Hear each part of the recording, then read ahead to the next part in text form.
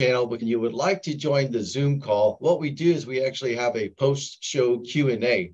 So once we shut down the main session, anybody that's on the Zoom call with us can jump in and ask us questions directly. So if you want to jump on the live session with us, you could do that. Just go to govology.com/issues, and you'll see the little link to register for today's show.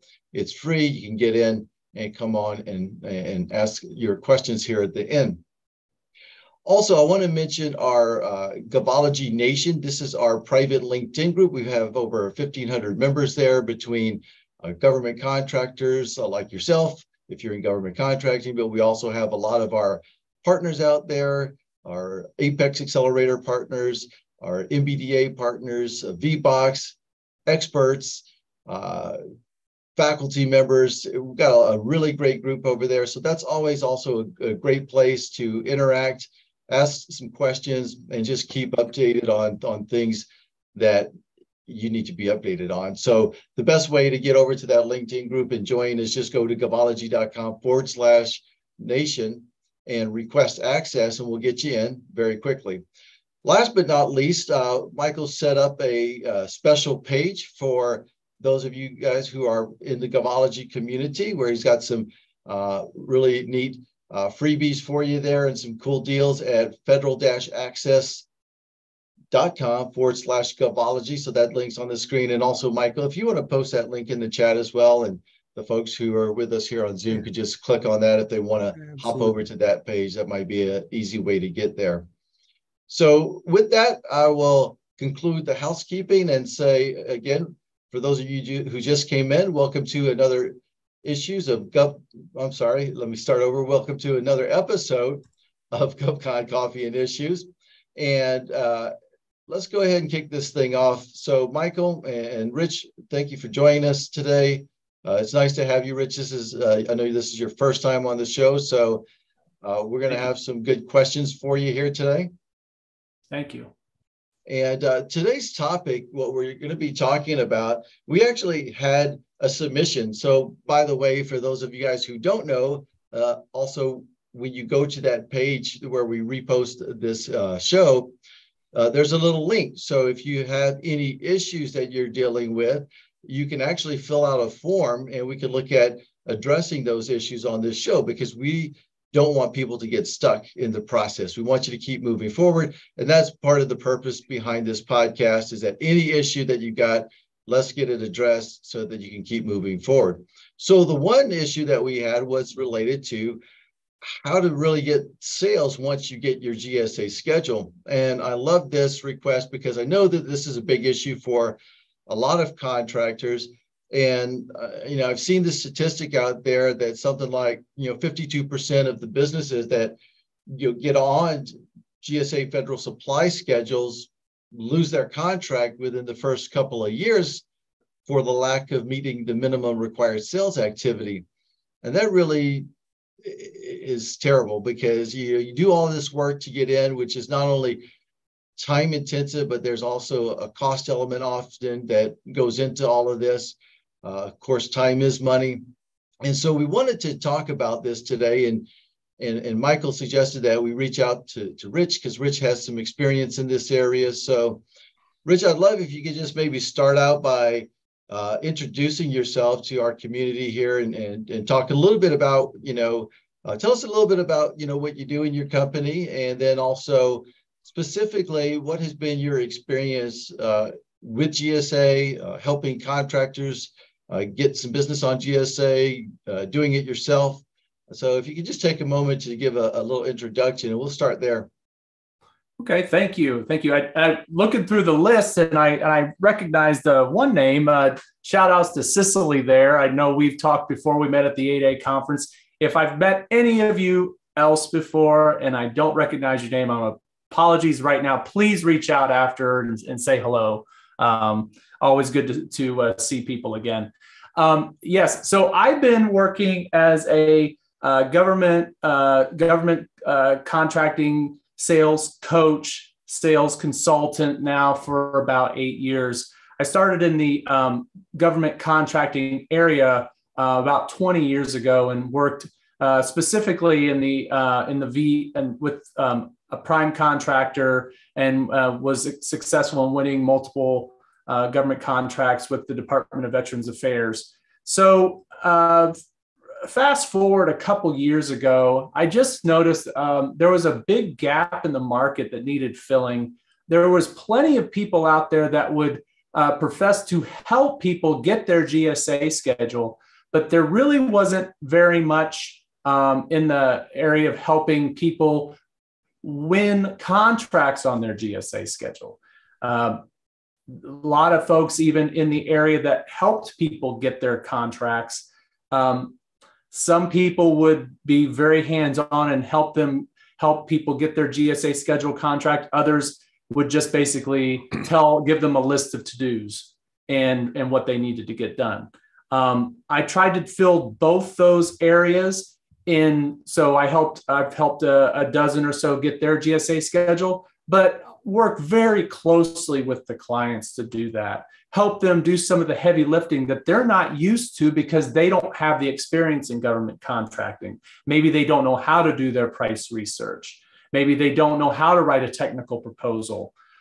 Maybe they don't know how to strategically decide which SINs they need to be on. Those are all things that I help my clients with.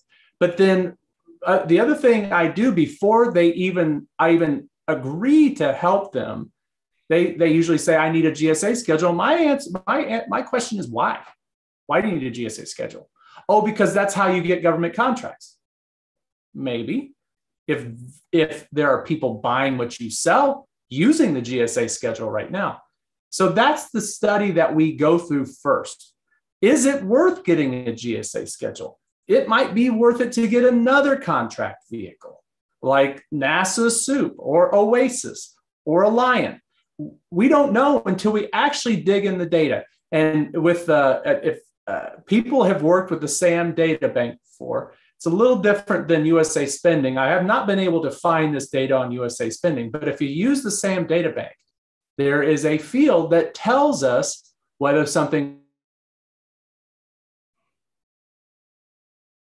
or maybe not on SAM, but it was used open market. There's no contract, no scheduled contract, or no contract vehicle was used. But then if a contract vehicle has been used, there's a little number in there, usually anywhere between 9 and 16 digits. And those first 6 digits, or maybe between 5 and 7 digits, tell us, how was this bought? What contract was this bought on? And so we go through that study and see, okay, well, this makes sense. Let's go after a GSA schedule. But it also tells us who buys what we sell using the GSA schedule, so we can put a marketing strategy together to help them sell once they get their GSA schedule. By the way, it's also very compelling when you turn something into a contracting officer, a GSA schedule contracting officer, to show them we already have a marketing plan, as opposed to, I don't know, well, isn't this the Amazon of the government sales? All we have to do is put our schedule in, and so they're just going to submit orders. So helping them with that understanding is where I help, is the gap that I think I've filled in the last few years. Awesome, man. Well, thank you for that introduction. So I'm glad you mentioned the fact of the do you really need a schedule? Because I think that's unfortunately why we see a lot of people get into the schedules and they probably shouldn't have got one in the first place. And so I'm guessing that because of the topic today that we announced, that most people may already have a schedule. And so they're looking to how to basically make use of that. I guess on one downside is like if you did some market research with a person and you saw that like, well, this is not really the place that you need to be. What would be your advice to somebody that's kind of like they've gone through the process, they've got on the schedule, and you did the market research with them after the fact, and if this is not the right place for them, what would be your advice to them? Do they just abandon the efforts there, let it expire, shift their focus into the different pathway? Do they try to salvage something out of a bad situation? So I have one client that I'm thinking of in it specifically, and what they do is a real niche. I mean, it's the platform that they work on is very nichey. It's not very well known. The people that do know it, but I would say in the last year, probably only 10 of their there's only been 10 buys on GSA for their product in the last year. So what I encourage them to do is start reaching out to the open market bids, because there was a good number of open market bids last year using the platform that they supply, and reaching out to them early and saying, look, we have a GSA schedule. Notice that your agency uses the GSA schedule for other things. Why not use it for this? And we also piggyback that with, because they sell a certain platform software. This isn't the one, but I'm going to use Salesforce because everybody uses it. They sell the licenses for Salesforce, and they sell custom solutions on the Salesforce. So they've used that selling the licenses as an entree to selling their services. Yeah. And no, there isn't anybody else that's doing it, but giving their customers that flexibility has turned out to be very positive for them, and they're getting inquiries from multiple agencies on their services now, which is more lucrative than their software licenses to begin with. So that's one way I would put it.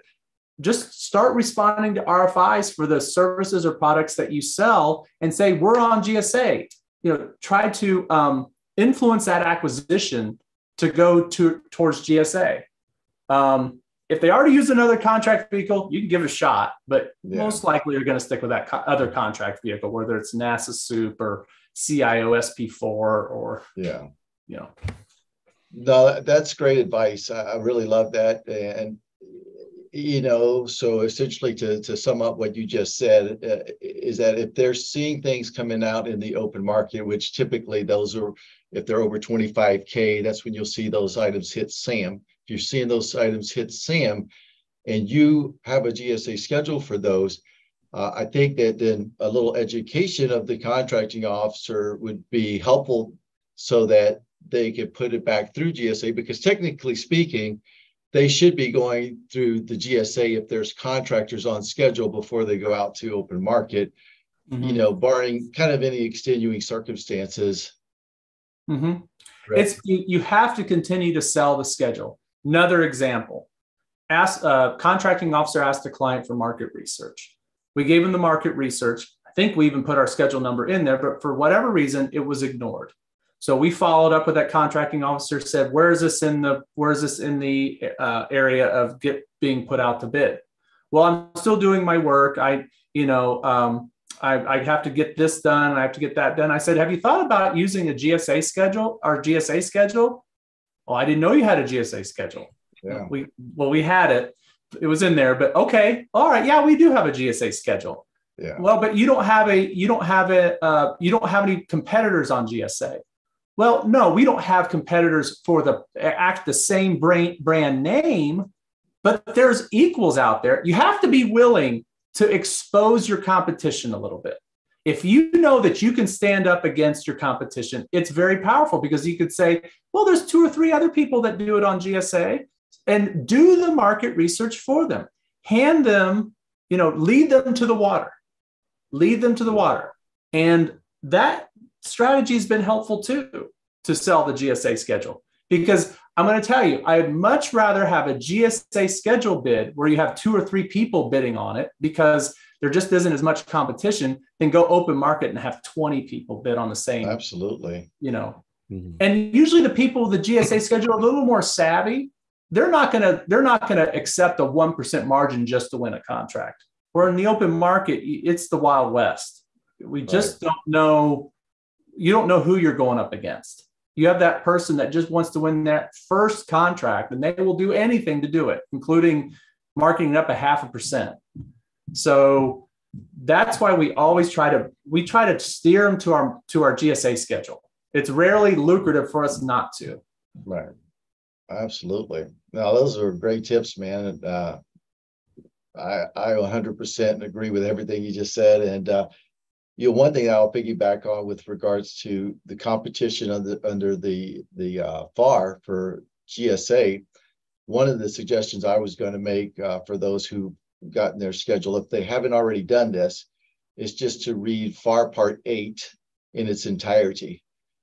You Google FAR Part 8, it'll bring right up acquisition.gov, but that sets forth the procedures that all contracting officers are supposed to follow, or they shall follow, which is set by law in terms of ordering from GSA. And it'll specifically state in there. And what is kind of eye-opening here is that they can go up to the simplified acquisition threshold, which is $250,000, and just basically survey 3 contractors out of, however many's on the schedule. They can say, hey, we're going to compete this to everybody. But they can also just survey 3, which means that, like, for example, if you're buying off of Amazon and you're required to survey 3 companies, okay, you look at 3 products and compare them and you make a decision. That's all that there is sometimes in that solicitation process. We'll talk more about that, and I want to talk just from some of those perspective of really knowing the rules of engagement, and then the people who you are engaging with, I think it's really important. But yeah, I mean, I love all the points that you just brought up. Michael, what are you seeing on this? Do you have some clients that are finding some success in GSA and some certain things that they're doing to be able to maybe stand out or to kind of, like Rich mentioned, influence the acquisition? Yeah, I think getting in early and talking to customers is probably one of the most important things that most people ignore. I always tell people, just because you have a schedule doesn't mean you shouldn't talk to customers. In fact, just like Rich said, even in an RFP scenario or an RFI scenario where there's a place for them to put that in there, they don't necessarily read it. So that's a great just reminder right out of the gate there, that just because you wrote it down doesn't mean they read it, doesn't mean they understood it, doesn't mean they care. There's a lot of things, kind of going against you when you're that far in the acquisition process. So when I'm talking to clients, I'm always saying, look, you should only spend about 15 to 20% of your marketing BD time on things that are in acquisition mode. So it's actually an RFP, RFQ, or whatever. You should be spending the other 75, 80% or more of your BD efforts talking to people that don't have something on the street. So there isn't an RFP, there isn't an RFI, there isn't an anything, where you've gone, you've done some homework, you've looked at the data that Rich is talking about and said, okay, these 25 contracting officers buy what I sell. They're at the agencies I want to target. I need capability briefs with these folks. I need conversations with them and their small business people. That's where you can have those conversations in position. Hey, Rich, you've got an opportunity to solve a problem here. It's a $200,000 opportunity. That's a great one to go through GSA. Have you thought of using GSA to solve that small problem before we go on to the bigger problem, and things like that, to get some traction and some past performance with an agency? And so those are really, really simple types of opportunities. An opportunity that big meets your goal for the year, even if it's 25K, meets your goal for the year. So now you've got your goal met and you can think more strategically about what you're doing. I also look at GSA as, when I'm doing the research, it's not always about, will I sell millions of dollars on the schedule, but will I be able to open some doors? Like Rich was saying, they were using the licensing as the entree, and then they were coming back with the services. So maybe they come in and they're only selling $25,000, $50,000, $100,000 a year through GSA technically, But where they're really making their money is on the back end servicing the stuff they sold on GSA. So when you think about GSA, don't just necessarily think about it as this is the end all be all. I'm going to funnel everything in my business through this. It's one tool in your tool bag. And so based on your customer set, you can decide how you use that tool and how often. You may use it at every customer. You may use it at 1 out of 5. It may, it varies based on how people are buying what you sell and what else you sell. Again, in his case, they were selling a license, but they're also selling services. And they probably want to sell a lot of licenses, but they also want to sell a lot of services, and those services are probably more lucrative, higher profit margin. So they may only want to sell $200,000-$300,000 a year in licenses, but they may want to sell $5 million a year in services. That $5 million not going to show up on GSA. It's just probably not. That's not how it's going to be bought. But the GSA is a vehicle to get them in there to make it happen. And so if you think of it as a tool instead of just the end all be all, I think it makes using it a little bit easier, and it's easier to digest, the money you may have to spend, the time you have to spend to get it. But then you also may need others. So don't just think of it again as I just need GSA. You may need 3 vehicles. You may need 4 vehicles, whatever it may be, in order to fully service your client base that's out there. So those are my 2 cents. All right. Rich, what do you think about Michael's 2 cents there? He thinks I'm crazy. Well, no, that's very true. It's a way to open doors. And a lot of times it's, is it chicken or is it egg? Some people think, well, I need to get the GSA schedule so I can start selling to these people. I say start selling, and then, you're selling solutions, and then you go, I don't know how I can do this. We don't have, we're supposed to use this contract. We're supposed to use a contract vehicle. So, oh, well, we do have a GSA schedule, or we have a partner that has the contract vehicle. I'm not going to go off in too much of a tangent with this, but it's strategically being there for your customer when it needs to be, as opposed to getting the GSA schedule and then go find the customers. That approach is okay. I'm not saying there's a problem with it, but I personally would say, don't wait till you get your fill in the blank GSA schedule, socioeconomic set aside, 8A business development certificate. Don't wait, start. Because then as you get those things, those are just other tools you can put in your toolbox, and then you can get them out. Oh, yeah, well, we have a GSA schedule. It's just another way of looking at what it does. It's a tool. It's another way. It's another door opener, as Mike said. Yeah. Yeah. And we're always telling clients, look, if your GSA is coming, which, over the last decade, I went from telling people it was going to take 6 months to get their GSA schedule to saying, I think Jesus may come back before you get it. You just never, we don't know. It's going to take so long, right? Because at one point it was taking almost 2 years for some people. All of a sudden GSA about a year or so ago got the time down. It was taking 6 months again. I just talked to a client yesterday and she's like, Mike, it's been over a year. So you don't really know how long it's going to take to get your GSA schedule, which is another factor. It could be 6 months. It could be a year. I know there's that Springboard GSA, which is supposed to be a lot faster to get. But even then, you just don't know how long the process is going to take. Even submitting your GSA schedule. We've got a guy that does that on our team. I think he's one of the best in the business. He's super fast at it. He's been doing that for our clients for over a decade. He's really reasonable. And yet, a lot of times when people come to him, he's like, Mike, I can have this thing out the door in 30 days, but they won't get me this information. I'm asking for this. I'm asking for that. I can't get the information. So on just the submission piece, I've seen it take 6 or 8 months, a year for somebody to gather all their documents because they're running a business.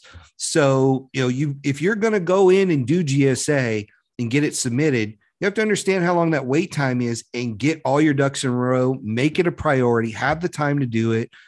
Because the faster you get it submitted, the faster it can start working in the government machine to come out, because we just don't know how long it's going to take. So take that into consideration.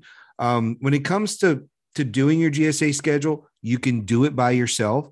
Because I know there's people in here that don't have one yet. Mark is one of those. He's got questions about it. So I'll just speak to this real quick. You can do it yourself. However, a lot of people pay an expert to do it because there's so much to do in the process. I've seen that range anywhere from about $6,500 to $40,000 and up for people to do. I think anything over about $8,000 or $9,000 to me, unless you've got millions of products and it's really complicated, is just way too much money. And so, again, money, time, those are factors you need to think about in addition to, does my customer buy on this? How are they going to buy on it? But once you get all that going, you can start, as Rich said, starting to tell people, we've been submitted. This is coming. Don't know exactly when. You could start positioning when you're having those conversations with people, and you just keep talking to them about it until you have your schedule. So, Exactly. Absolutely. Yeah. And you know, what else I like about what you said, Rich, is just kind of get started in doing the reach out.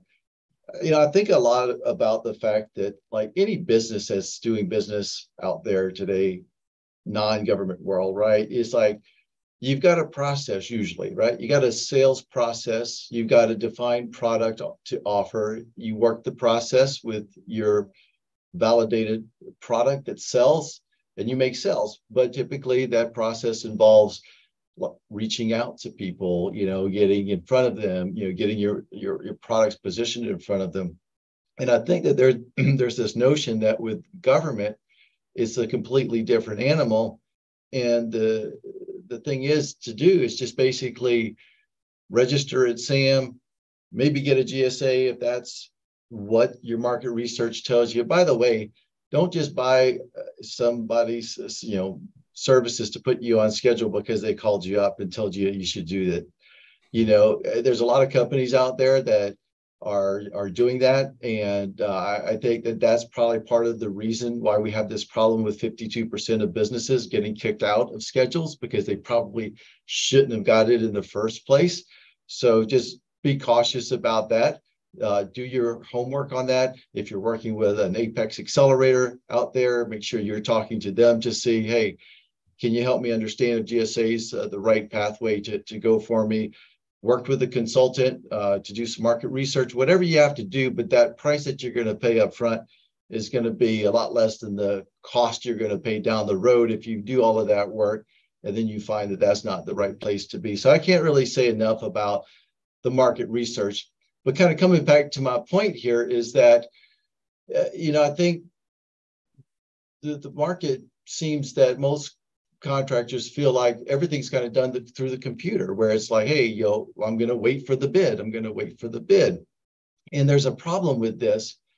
And they said they don't work their process that probably was working for them in the commercial marketplace, when they should be using that same process, the same methods of reaching out to their end customers, to the buyers, to have conversations, to engage with them.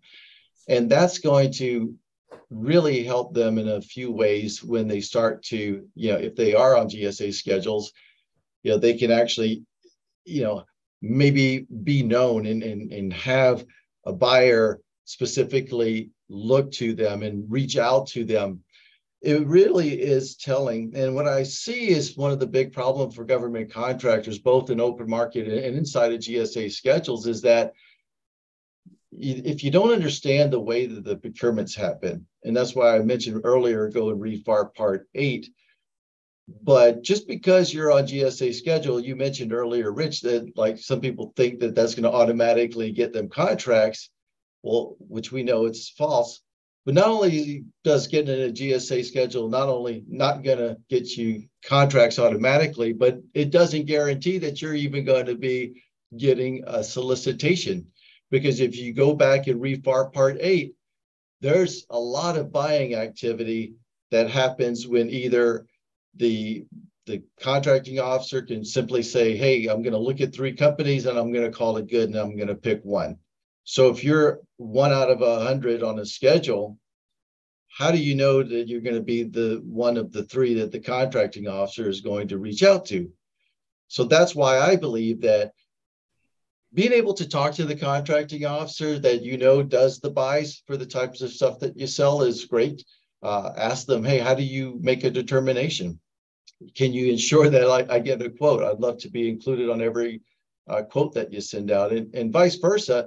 If you're doing your outreach efforts to your end customers, and that's not the buyers, contracting officers, that's the people inside of the agencies, your end users, your program managers, your department heads, whoever, if you're selling in the commercial marketplace, that your target avatar typically is to start to facilitate the conversation.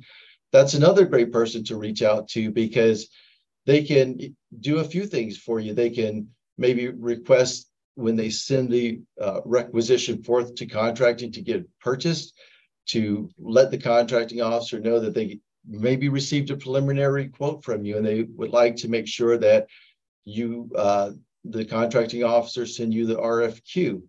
Then there's a few other ways that can be beneficial, but that's where I tell people all the time to just work your process that works for you outside of the government marketplace. And there's primarily 3 differences in the government marketplace outside of the commercial world that you need to be aware of. One is the location of where you position your products. Specifically here within GSA schedules, I call that a location. It's a contract vehicle. So if you know that the volume's coming through there, you got to get in the GSA marketplace, that's what you do. The second piece is the compliance elements. So you'll need to understand the compliance elements unique to the government and make sure you're complying with those. And then the third thing is the paperwork. So just kind of getting that paperwork done. And for the GSA schedule, that's number 1, getting on the schedule. And then number 2, being able to receive, a quote and then complete the quote. And then from there, just do your best job in being the best value contractor and trying to understand how you measure up against the other contract holders that are on your schedule. You can go to the GSA library, you can go to the GSA Advantage website, you can look at other people's price lists, you can start to look at all of these factors. And by the way, in FAR Part 8, which I mentioned that everybody read, there's also some other language that says additional items that the contracting officer shall consider when determining best values, things like warranty and those things. So make sure really you got the best value then when you are lucky enough to be solicited as one of maybe 3 vendors. And I used to be in contracting. I didn't buy off of GSA, but I had friends that did. And I knew friends that basically just did the minimum 3 quotes, and some that actually like to put the competition out to everybody. And then there's thresholds that says different things. So again, understand what those mean, connect in, and that's really my 2 cents there. So Rich, what are you seeing in all of this? And, what are we leaving out here? Well, you brought up a good point, and this is not really GSA, but this is a soapbox I get on, and I don't think I'm the only one that does. People that decide to skip the RFI, they decide not to submit the RFI. I'll wait till the bid comes out. And your point about GSA schedules is very well taken, especially in the context of GSA, because if I were to decide to respond to an RFI, say we have a GSA schedule, we know 2 others that also sell on GSA, we think that this is best as a GSA schedule bid. And then next thing you know, it isn't even coming out on eBuy. It's emailed to me and maybe others, maybe not. Maybe they have the impression that other people are being emailed, but we're emailed, we submit, and we win. That's been a great tactic that we've used with that same client I talked about earlier with the software licenses. We reached out to every open market that bought it on open market and said, we think this is best suited for GSA. There's one other person that also did this on GSA. We're the lowest price. We don't think you can get this lower anywhere else. And next thing you know, we're not even, I think we've been successful in winning probably 5 bids on GSA since they've got it. Only 1 came out on eBuy.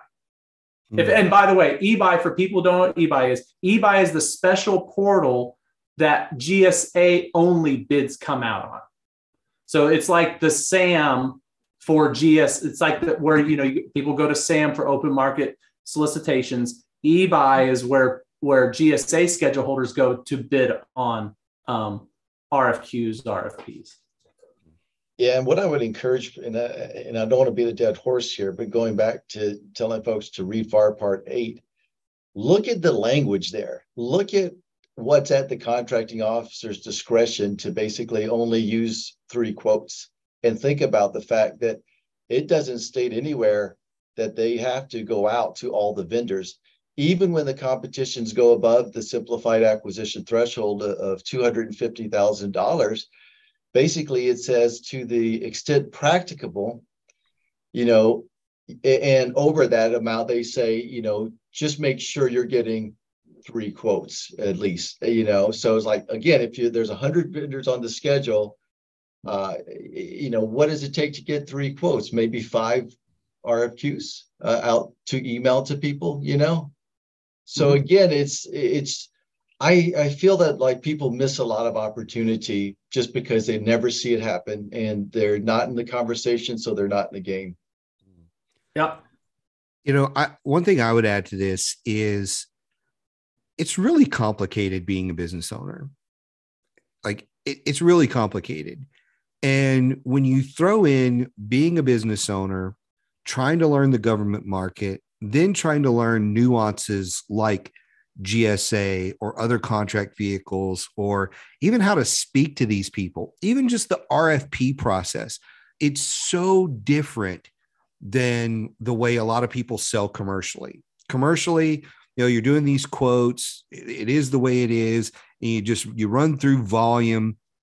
Over here on the government side, there's so much strategy and so many different tools that I think people miss out when they just show up to a webinar like this, or listen to a couple of podcasts, pick up a book on it.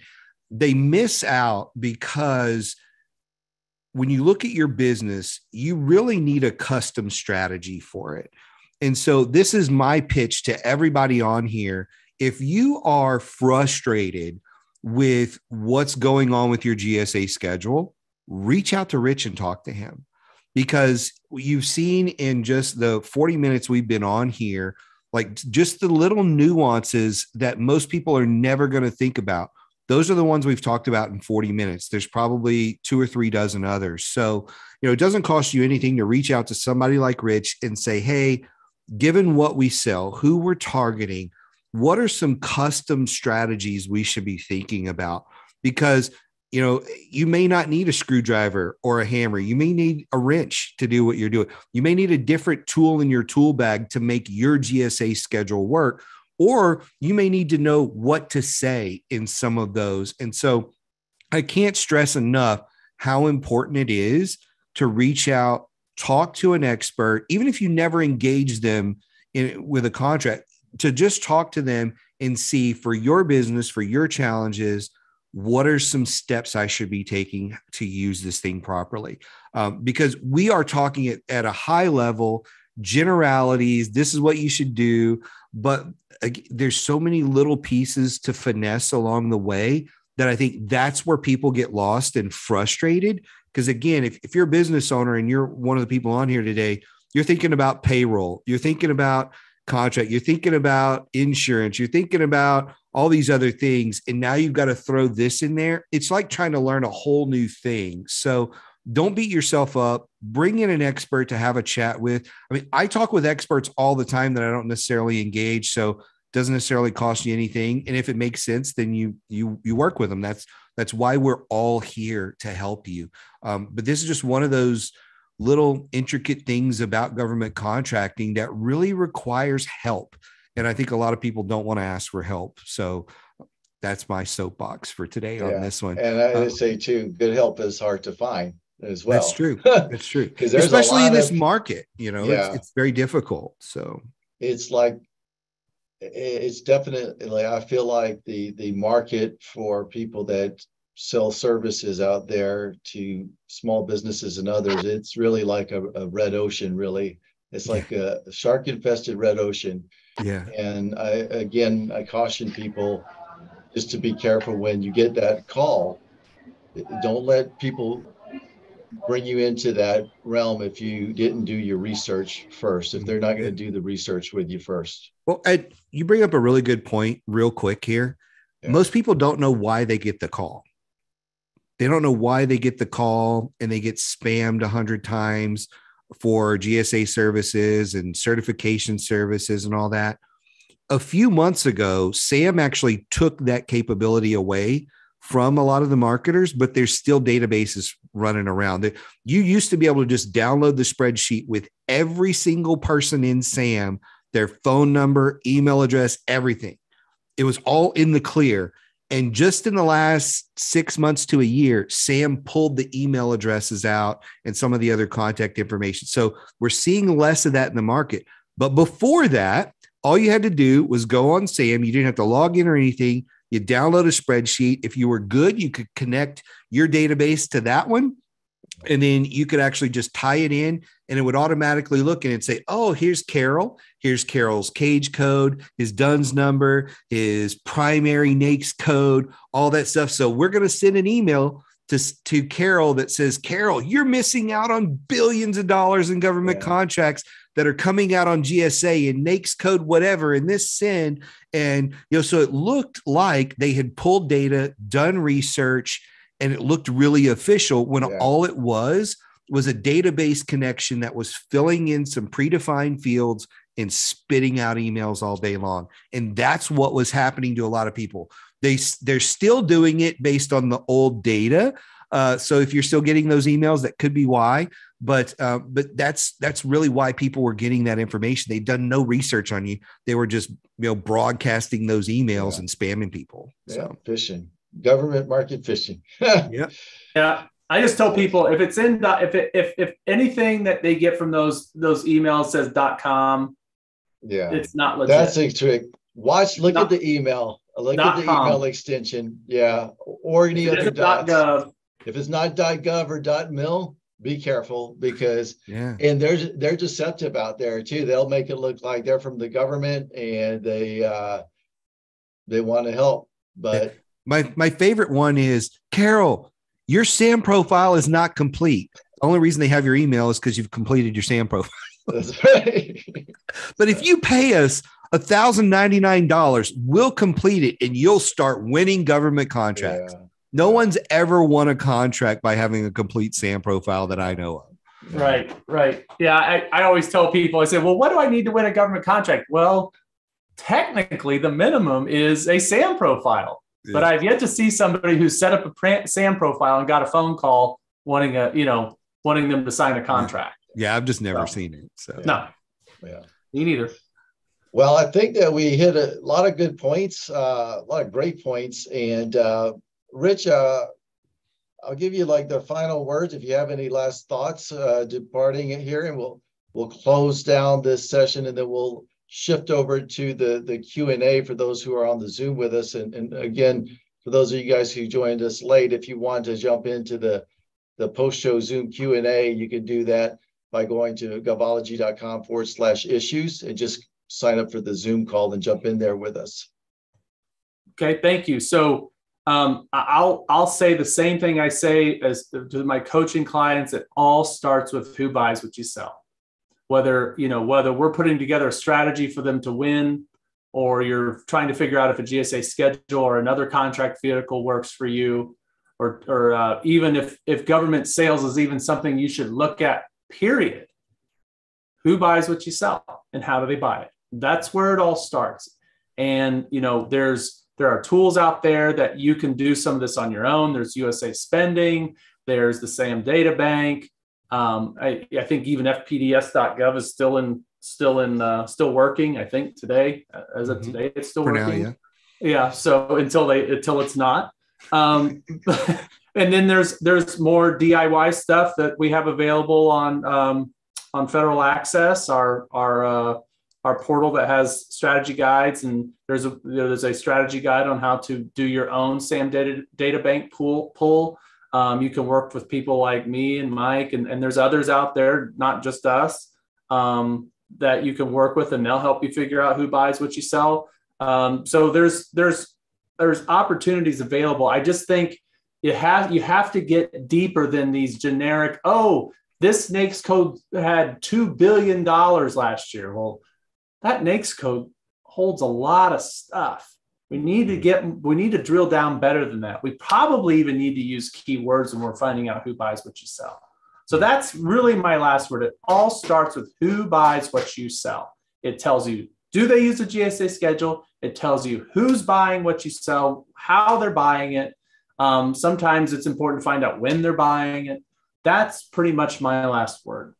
Awesome. Thank you so much. And, you know, I usually like to do a little recap and summary, but we shared so many great points today. And I really believe that if you're having an issue making sales on GSA schedules, your answers are somewhere in what we just talked about. So I would encourage you just to go back through. We're going to have this recording available at that same location where you guys who are on the Zoom call with us came to register, Gavology.com/issues. We'll get this uploaded there in about a week. Again, we're also on the popular podcasting channels. If you look for us, just GovCon Coffee and Issues. You might want to watch this again. Think about what we say here and take some action on those things. Maybe share that with some members of your team.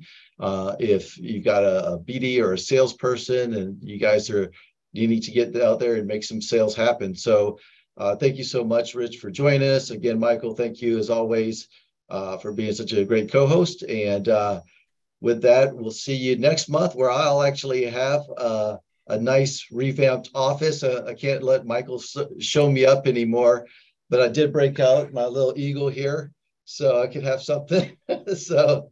But yeah, next month we're going to have a new office set up. So I'm excited all about that. But until then, we'll see you. Thank you for joining us. For those of you guys who are on the Zoom call, we'll go to the Q&A session now. So I'm going to pop up the chat, but we're going to read a few questions. And actually, Michael, can you help me out with the chat Q&A? Pop that up and see if we got any good questions there. But another way you could ask questions, if you just want to raise your hand and come on and ask us live, we can have a little chat like that. We can unmute your mic and go from there. So, by the way, one more thing. If there's something that we didn't mention and you guys have some strategies, please share them with the group as well. I know there's a lot of smart people on the call here today. So what we got, Michael? I think one of the first question was from Mark. I think we answered that pretty thoroughly about maybe you don't need a GSA schedule. Sharon asked, how do you access eBuy? So she had a question about that. So the best way to access eBuy is, well, number one, you have to have a GSA schedule to be able to access the eBuy. You can't look at eBuy bids to see, you can't look at eBuy bids unless you have a GSA schedule. So that's first. Second, you go to ebuy.gsa.gov if you do have a GSA schedule and you use your login, same one you used for submitting your GSA schedule through eOffer. That's usually how you would get on to eBuy. But also with eBuy, you are only going to see the bids for the SINs that you have a contract for. So if you have a contract to provide general management consulting services, which is 541611, you will only see 541611 bids. You will not see 54151S, which is custom software development. You will not see those bids. So it's not the same as SAM where you can see anything you want to see. You're only going to see the ones that you're subscribed to. Yep. Well, good answer there. Then Gail asked about, is it correct to think of 4 general paths to initial success in getting a GSA schedule off the ground? Path 1, your market research. Path 2, sam.gov, current solicitations. Path 3, outreach. And path 4, respond to RFIs and sources sought. I think that you covered quite a bit of it there, Gail, in there, just kind of listening to us there. And, the thing about each one of those paths that you describe is based on, say, path one with your market research, that will guide you down some different areas as well. So when I'm doing research, I kind of like to look at a little bit of everything. And as I pull it up, I'll be like, oh, well, there's this nugget in this section, and it's going to lead me to go look somewhere else, or go look at something else, or maybe go look at somebody else's schedule and see how they're doing with sales. You know, that's something we didn't really talk a lot about, is you can pull up somebody else's schedule in the e-library, and you can see, well, how much did Rich sell on GSA on his schedule, if Rich has a schedule.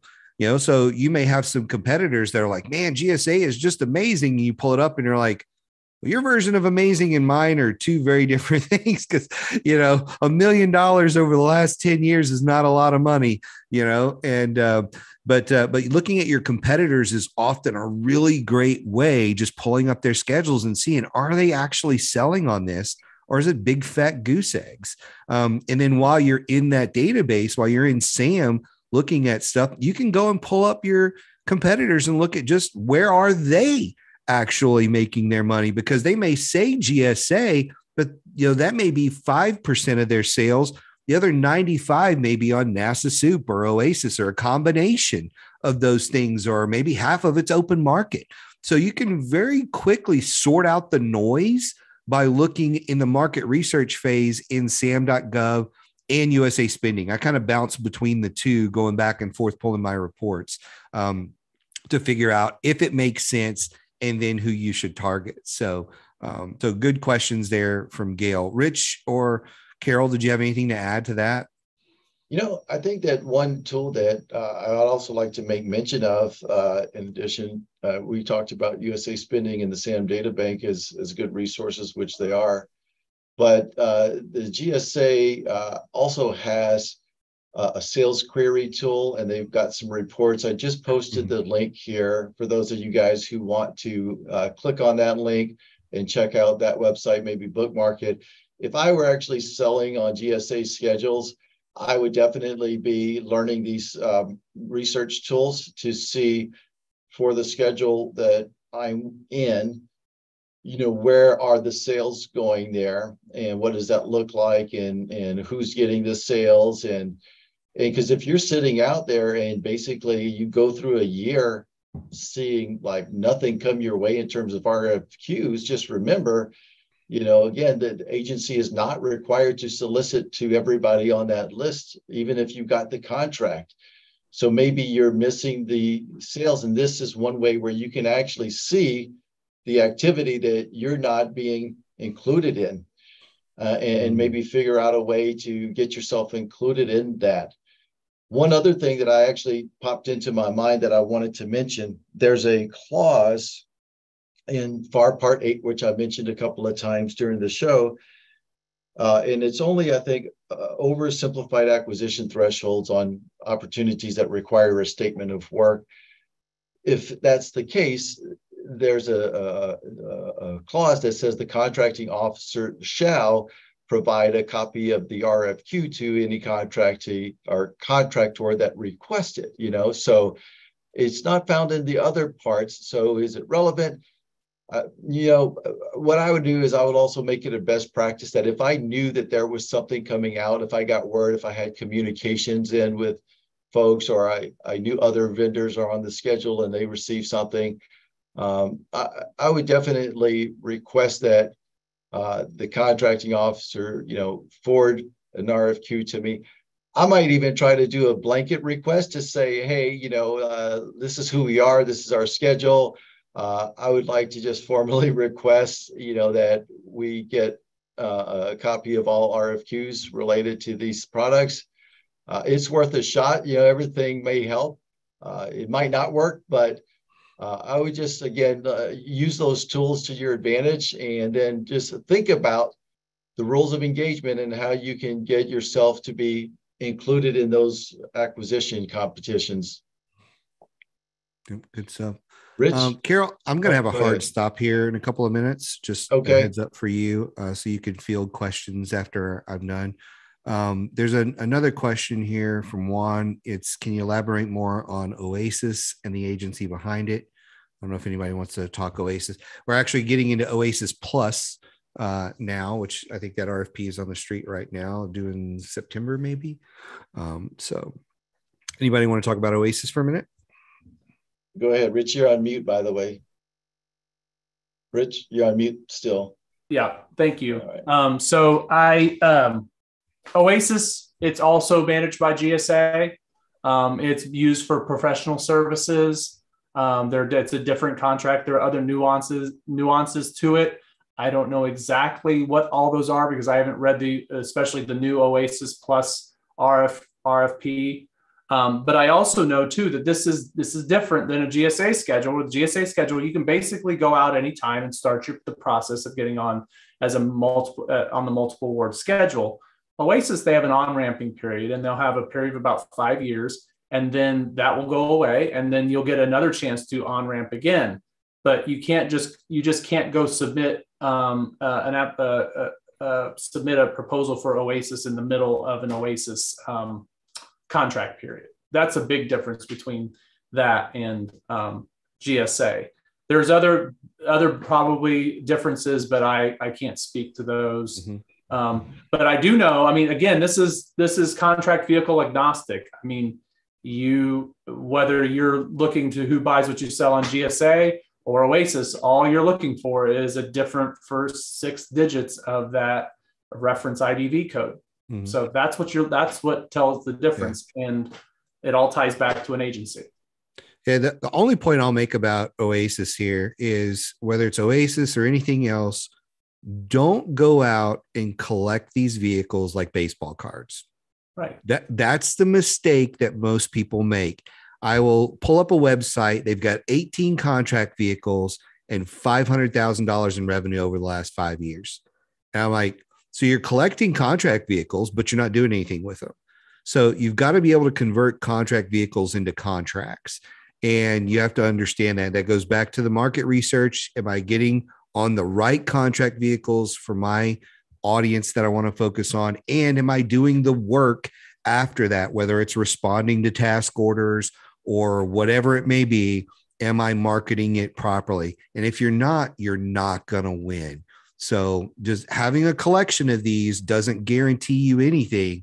They're just vehicles the government can use to purchase from you if everything else lines up with your strategy there. So with that, Carol, I've got to hop off, get on another call.